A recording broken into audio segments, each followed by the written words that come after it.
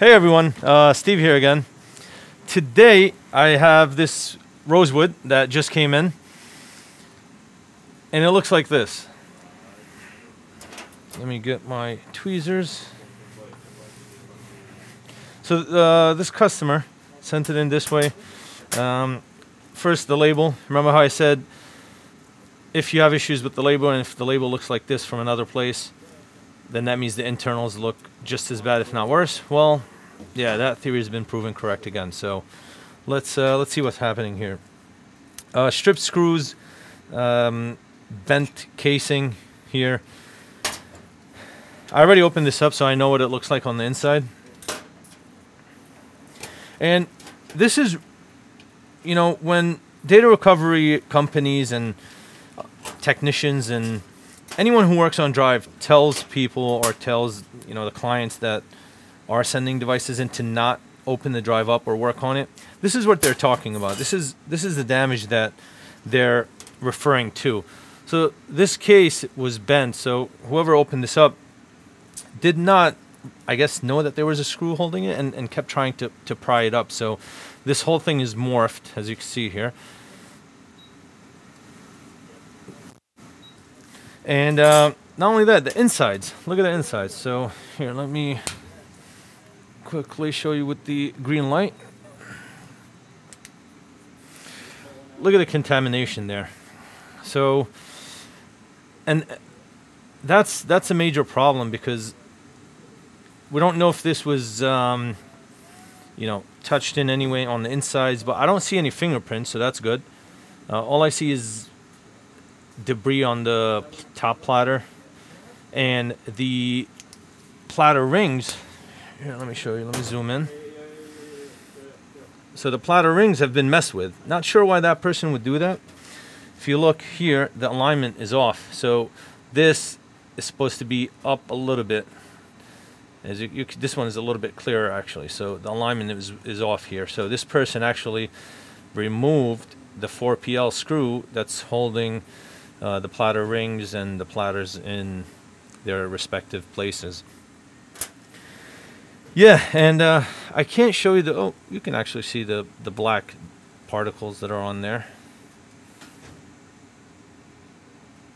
It's a little difficult, but yeah, so when this was opened up, I think what usually happens is they stick a prying tool or something similar to that, maybe on the edges or on the corners, and you get some shavings from the casing itself, and then they end up on the platter. So in this case, it doesn't look like it's that bad of a damage done to this poor drive, but you know, I won't really know until I take out the heads, inspect them, see what they look like, and go from there. You know what?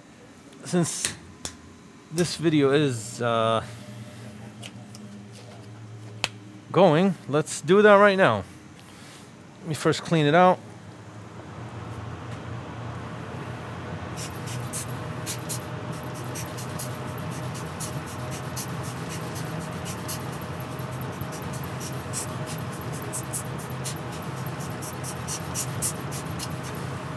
And then you want to hold it this way so that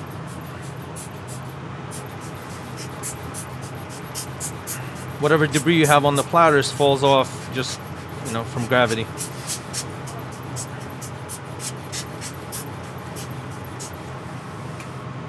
Alright, so inspecting it. Platters look relatively clean right now, but I want to find out what this person did with the rings here. So let's get a 4PL. Well, first we have to unstick the heads.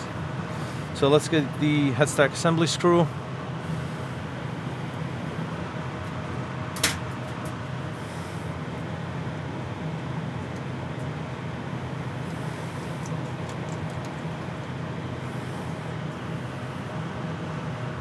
Actually, in this case, I'm going to leave the screw off. It's, the reason for that is I don't know how, what type of damage was done to this to the platter here. So let me grab a 4PL here and my tweezers.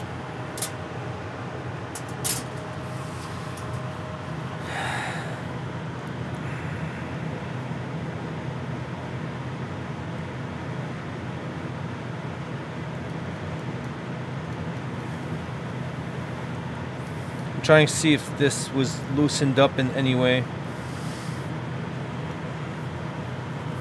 Alright, so the general motion is, well, autofocus is kicking in, but the general motion is you put a 4PL here, twist counterclockwise, and at the same time you put the headstock assembly back on the ramp. So yeah, I'm just going to quickly do that. Okay, that's all done now. Then I want to check if the platters can move freely. And it's hard to tell, right? It's a little bit difficult to tell if this thing can move freely or not. So the easiest thing to do is to compare it with an open hard drive that I have, which is convenient. So let's open this guy up.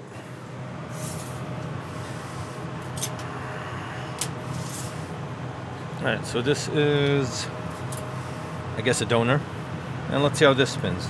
Yeah, see the difference there? So definitely something was done to the ring for the platters. Not sure what, maybe it's just misaligned or something like that. I'm going to try to align it and see what's going on there, but yeah, that's basically it. So I don't really have time for that right now, so I'm probably going to make another video of how to remove the platters and how to do it properly. But yeah, the difference is night and day, actually. See? So yeah, this is the donor, and this is, I mean, that was the patient, sorry, and then this is the donor. So you see, in terms of how it spins, night and day difference. Yeah, this was originally intended to be a quick video of what not to do to your drives. Please don't do this. It's not going to help you in terms of price, not going to help you in terms of anything. If data is important, you do not want to mess with it. You do not want to cause any more damage than that's already been done. Label came in like this. I mean, this was, you know, again, this is my indicator. I call this the indicator of what you have when you open this drive up, and that's exactly what happened here. This isn't the first time. I've seen this many times before, and yeah, it's something that shouldn't have happened. I've made a video on how to remove the label. I've made a video on how to unstick the heads. We have all the information there for you guys, and I think, I don't know, in general, people normally mess with things they don't understand how to fix, and that's not only when it comes to hard drive, with many other things, and you know, not just the IT field and stuff like that. So yeah, so I hope you guys learned something, and this is a prime example of why data recovery technicians hate working on drives that have been opened up. It's something that makes it a lot more difficult to get the data back, and it's something that you don't want to deal with as a data recovery technician. So that's it for today, and as always, I hope you learned something.